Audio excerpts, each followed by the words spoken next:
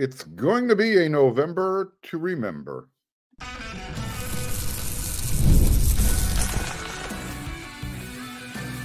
You are Locked On Trojans, your daily podcast on the USC Trojans. Part of the Locked On Podcast Network, your team every day.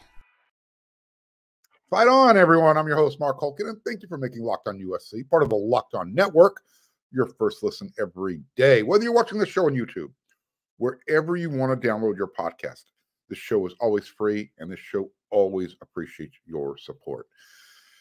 All right, so in 2022, remember way back when, Lincoln Riley, Caleb Williams, they came over to USC. They helped make USC football fun again for the fans, for Trojan fans. I mean, it was a roller coaster ride.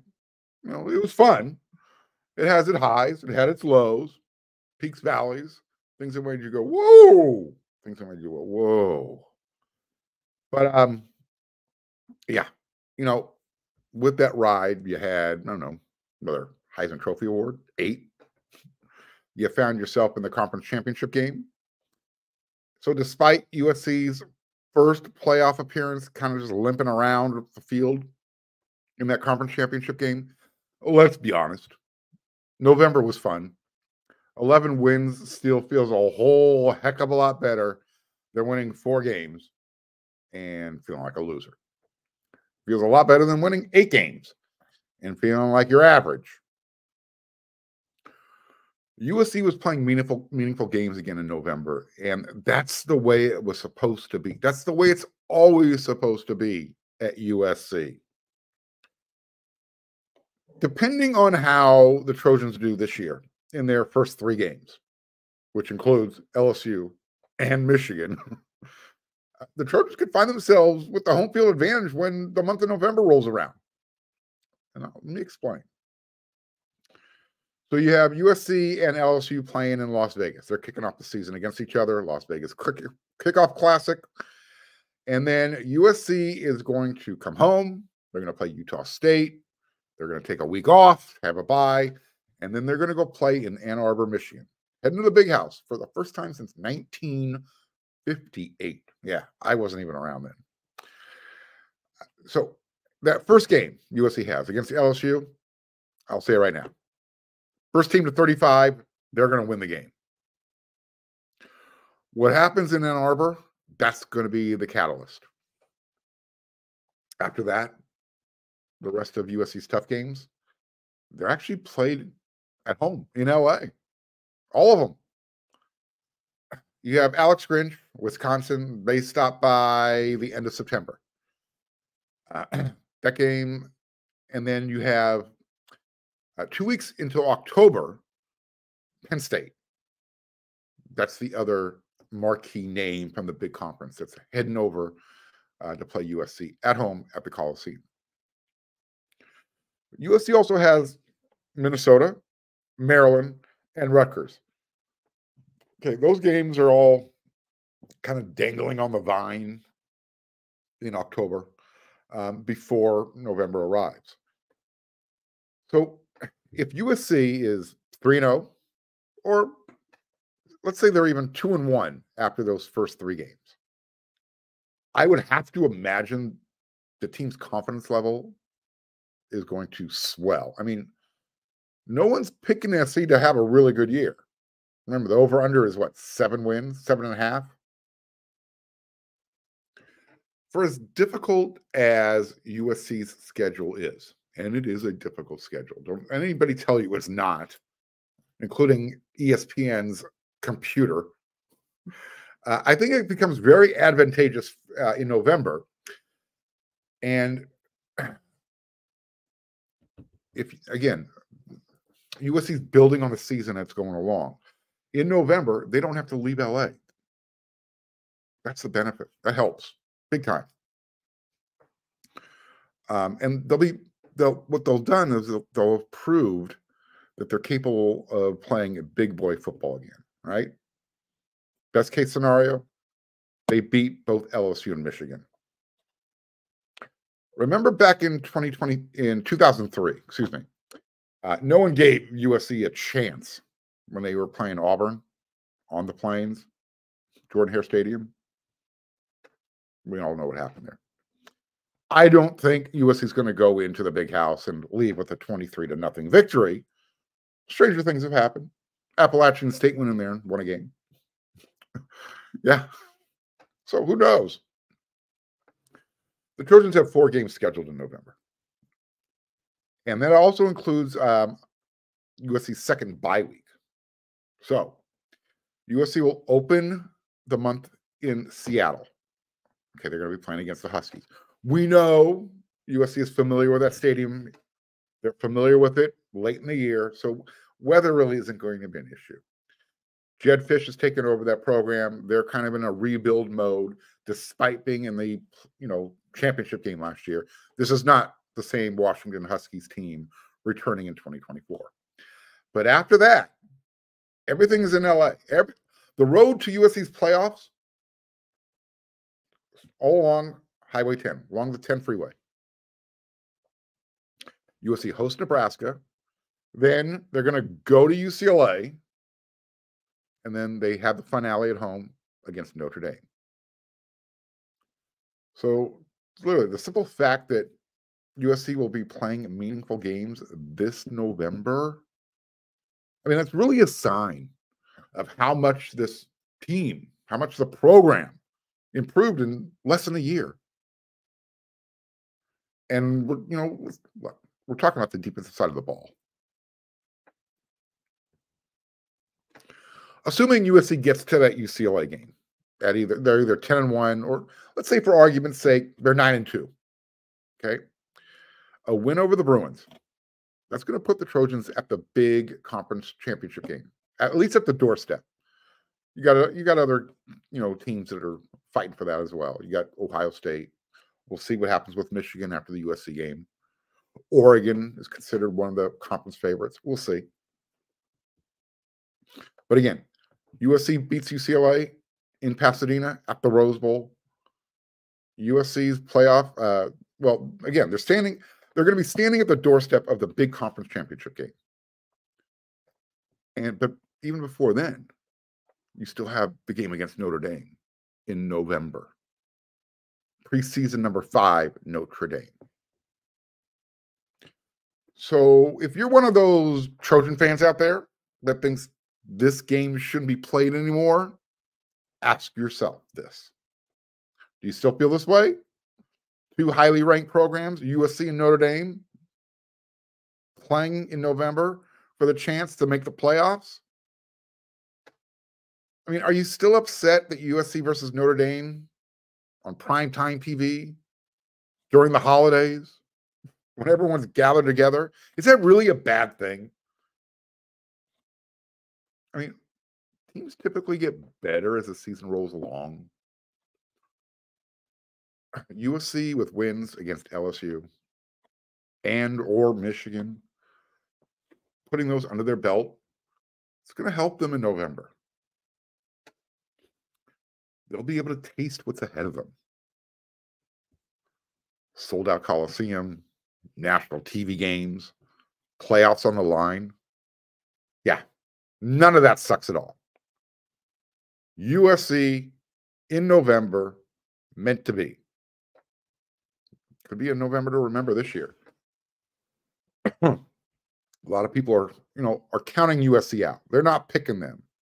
It's all right.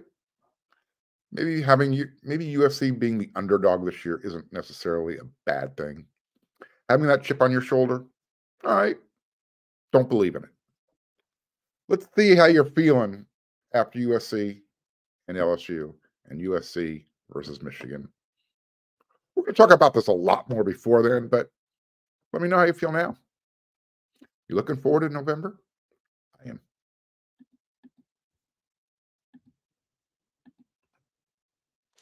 Passion, drive, and patience. Home the winning trophy is also what keeps your ride or die alive. eBay Motors has everything you need to maintain your vehicle and level it up to peak performance.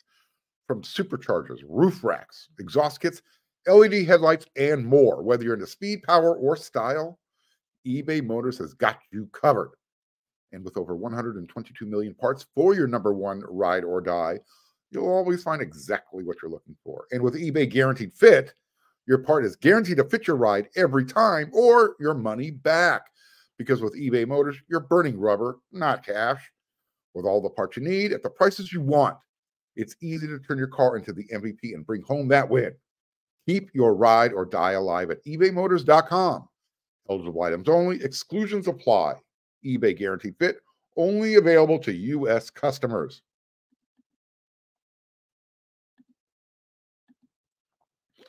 I know you're watching Fox Sports, switching the channel, going over to ESPN all day long, channel flipping.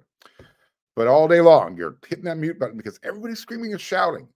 Make the switch to Locked On Sports today. It's a free 24/7 sports streaming channel, and it's programmed for you every day to bring you the biggest news stories without all the yelling. Locked On Sports today brings you can't-miss analysis, opinions, and news. And it's streaming for you 24/7 on YouTube or the free Amazon Fire TV channels app, part of the Locked On Podcast Network, your team every day. My everydayers who listened to yesterday's episode of Locked On USC, you heard me mention an offensive lineman's name that Coach Riley and Coach Josh Henson, they were eyeballing. He was on USC's campus the other day for their Junior Elite Day. And I said it could be any day now that Elijah Vicona, he's a mammoth, huge interior offensive lineman from Rancho Santa Margarita Catholic High School. I said he was going to be getting an offer.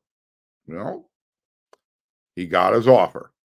6'8", 300. I'm going to say 350 pounds plus. He had a really good performance at the elite camp. And because of that, he earned himself an offer. There's actually a picture of Coach Henson standing right next to Vicona, standing side by side. If you've seen Josh Henson by himself, he is not a small person. He is easily 6'4", 260, 270. Looks like an offensive lineman. But when he was standing next to 6'8", 350 pounds, Coach Henson looked like a midget. He looked tiny. He looked like a regular person. That's hard to do. I believe I read over on wearesc.com that Vicona is actually heading up to Washington this weekend for a visit. Didn't specify if it was official or unofficial, but Washington is one of his 20-plus offers that he has. So, again, young man, he was kind of under the radar. He's now starting to pop. And again, he's got his whole senior season to play, so more offers are probably going to roll in. So even though he's going up to Washington this weekend, he will be back on USC's campus next week. And just a reminder, this young man, he's got Trojan blood coursing through his veins. If you heard yesterday's episode of Locked On USC, you heard me say this. His great-grandfather attended USC 82 years ago. His grandfather is a USC Trojan. His mom is a USC Trojan. Yeah. Hey, do me a favor. When you're done making Locked On USC your first listen, make sure you're taking advantage of wearesc.com's $1 subscription special right now. Yeah, take advantage of it. That way, when you're done making Locked On USC your first listen, when you're done with the show, you can head on over there and you can read the rest of why Gus Cordova, defensive lineman, commit, why he shut it down. I gave you a couple bits and pieces the other day. You can now go read the whole story because Eric McKinney did an interview with him. Really good piece. I'm going to give you a couple things from it. You can go read the rest of it over there. Cordova said that his decision came down to two things, both wanting to end the constant communication from coaches at other programs and also just feeling a deep connection with USC staff and the program itself. He said there's like 20 to 25 schools that are still pursuing him. And he was getting recruiting messages, constantly, just consistently every day. Phone was blowing up. Oklahoma, Ohio State, Georgia, Michigan, Miami, Texas A&M. Those are just some of the big-time marquee names that are still chasing after Gus. Quote, I really am feeling USC. So I just wanted to kill two birds with one stone and make it really official. Adding the USC staff knew it was coming, but was happy to hear it regardless. Now, Gus will be back on USC's campus for the June 21st weekend bash. So 2 weeks, not this coming weekend, next weekend. All right. This weekend is Father's Day weekend, the weekend after. That's when he will be back. He's coming with, you got the other commitment, Justice Terry, and they're coming along. Other guys who Gus Cordova and Justice Terry are going to try and convince that LA is the place to be. I mentioned the names once, twice. Well, here's again, third, fourth, fifth time. I don't know. Elijah Griffin. Yeah. Big time prospect from Georgia. Jared Smith, the edge rusher from Alabama. Trajan Odom, defensive lineman from North Carolina. Brandon Brown. Yeah. Another big size interior defensive lineman from Texas or Florida. One of the two. Anyways, football happy state. All those guys are going to be on campus June 21st for their official visit weekend. Remember, we use the F word around here. Things are fluid. Things could change. But as of today, right now, they are scheduled to be on USC's campus for that official visit weekend. Now, Gus did mention that he's not a real vocal, active recruiter, but he does try to do his part on social media. So when he sees something that's, USC related, he will always, throw his 2 cents in there, so to speak. Remember how I said that this type of stuff kind of resonates with other recruits? Well, here's my backup. For all you out there who doubt what I say sometimes, who think you're smart, well, guess what? This is what Gus had to say. I'm really excited. Lots of people are already making the choice to come on down to USC. The more people to go, the more people are going to realize that's home. The people who come down on their official visit, most of them will commit. I feel because they don't really realize it until you're actually there. But it's really hard to beat, end quote. So yeah, the vibe, it's resonating. What the players are saying, it's resonating. USC is kind of the hot chick right now. We'll see what happens. Gus said that he does a lot of his work on social media. He said he's part of a group chat with a bunch of the guys who are in this class already, especially on the defensive side of the ball. So he is working behind the scenes. He is now, finger quotes, officially shut it down. He made it public, told everybody, leave me alone. Kind of like he took a page out of Robert Woods' book. Remember when Robert Woods did this when he committed to USC? He literally chased some UCLA coaches off Sarah's campus and said, get out of here. I told you I didn't want to talk to you. Anyways, another thing. Oh, one more thing. Recruiting note. Remember this name. Fletch Palmer. Plays quarterback. You might recognize the last name.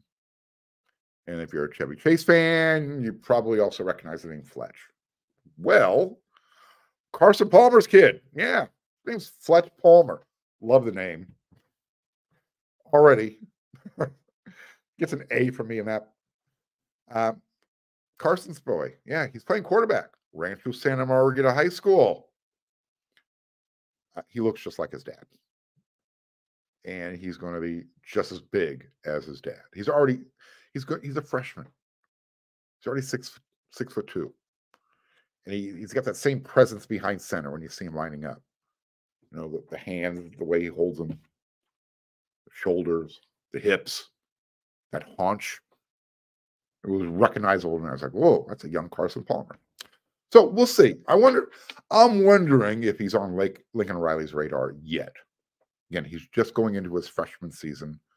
He'll be playing quarterback at Rancho Santa Margarita Catholic High School, Orange County, California. Which, by the way, should probably drop this note here right now. Coming up, I will be doing an interview with Killian O'Connor, this year's backup center to Jonah Monheim. That will be coming up next week. So stay tuned. Make sure you're hitting that bell notification button. That way you will not miss an episode. You're going to keep the show growing. If you're not a subscriber, do it now. Right now. hit that red subscribe button. Smash that thumbs up. I've got some interviews lined up. So first we got Killian O'Connor. I already told you I got JD Piquel. That thing's lined up, set. We're going to get that going. And I'm going to have some more USC players coming up as well, making it a series.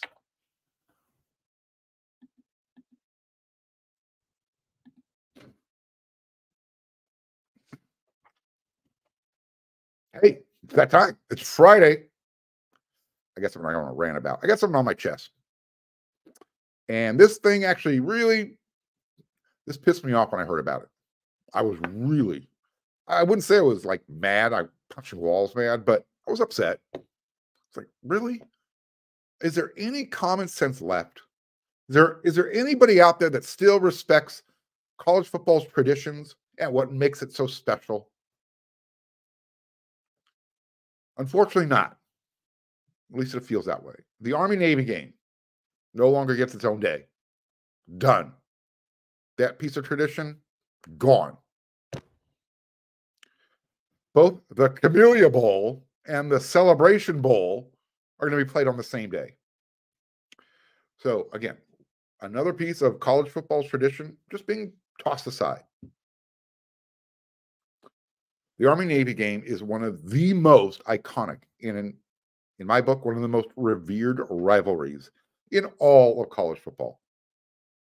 And it's because it goes deeper than just playing the game. I mean, this goes back, way back before I was even born, right? Army-Navy, that was the game. Heisman Award winners. This is where your admirals, your generals, young men who are signing up to protect what we love most, not just college football, everything that allows us to enjoy college football. That's what these young men sign up to do when they go to Army or they go to the Naval Academy. Unfortunately, because of the expanded college football playoffs and the new bowl schedule, the Army-Navy game is going to be played on the same day as those two bowl games that you probably never heard of before. And it'll be in December. Bowl season director Nick Carparelli, explained the reasons for the change. Obviously, the expanded college football playoff is going to add another level of excitement to our postseason. With the opening round games being played on that Saturday, that had traditionally been reserved for the first day of bowl season, we were forced to move some games to the week prior to that, notably 2 games on December 14th, which were scheduled around the Army-Navy game. And he added, it was very important to us that we protected that time slot, but at the same time providing a full day of college football, which I think our fans will enjoy. End quote. Those aren't the only college football related things happening that day, December 14th. Oh, by the way, later that night, the Heisman Trophy is going to be awarded. I'm sorry. This is wrong. I don't know one player's names on either roster. Doesn't matter. I don't care. It doesn't make a difference. The Army-Navy game, for me, that was all about the pomp and circumstance, the flyovers, the two schools, fighting on the field against each other, but will fight for each other. And some of these young men, you probably should learn. I probably should learn their last names, because some of these young men and women, well, not playing in the game, they're going to die for this country, for the game they love, that we love, and they can't even get their own day. Serious? What really bothers me is the lack of any type of common sense that's ever used. Like, these dudes, these young men, they deserve their own day. One day out of the college football year to celebrate young men who are making more sacrifices each day than you or I do in a week or a month. So I came up with an idea. Since we're throwing the baby out with the bathwater anyways, right? Let's start a new tradition for the Army-Navy game. Let's move the game to Veterans Day. It's in November. Let's celebrate our future veterans. This year, Veterans Day falls on a Monday. I already checked the calendar. November 11th. I don't. Maybe Monday Night Football can figure out a way to make this happen. If you're going to share your day, let's get the guys who love the NFL. Let's get those eyeballs watching this game. I'm sure they do. The game is usually played in Philadelphia. Let's make it a doubleheader. How's that? This game needs to. This game by itself, it needs to remain a featured game. It is part of the fabric of college football, part of our DNA. It's who we are. And I just think if we move it into the postseason with these minor bowl games, I think we're going to lose a generation of fans who can appreciate what the young men and women who join the Naval Academy, who go to West Point, what it all means, what it's all about. Because that's the story that's told during the game. It's not like we're watching our future NFL players. These guys have other commitments when they finish college before they can even consider going to the NFL. That's how important this game is. And why it really ticked me off to find out that, hey, you know what? It's just Army-Navy. We can let them celebrate with the Celebration Bowl and the Camellia Bowl. Oh, and by the way, there's a Heisman ceremony at the end of the night, too. Change is neither good or bad, but sometimes there's too much change. And I think we're going through too much change right now. We're starting to lose what we love, and that's college football. I'm here to try and bring it back, slow it down. I mean, we haven't even started the 12-team playoff format yet. And they already want to expand to 14 teams. Slow down. Enjoy the process. Smell the roses. See the scenery. All right. I will be back with another 5 episodes next week. I also will have a special episode, as I mentioned. I think I'm going to air that Sunday. Killian O'Connor, backup center. We're going to find out what he's all about. So until then, everyone, you know what to do.